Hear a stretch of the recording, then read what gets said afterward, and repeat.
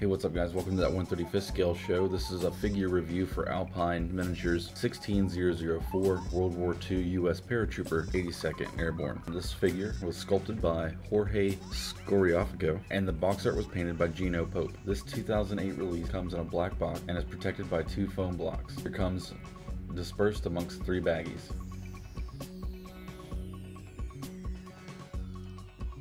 The figure is cast in high quality white resin. Now, there is a minor bit of flash here and there, especially along the fingers of the glove and on the edge of the right arm.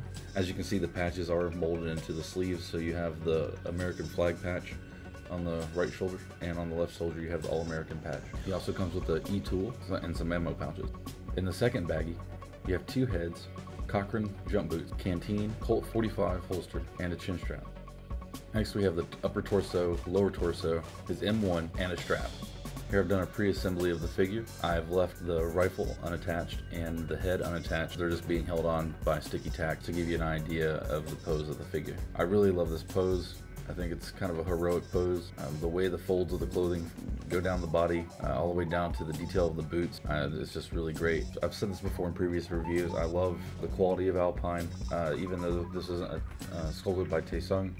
It is superbly sculpted and really well cast. If you're interested in picking up this figure, you can grab it from Alpine's website directly or any other resin figure retailer. Thanks for watching.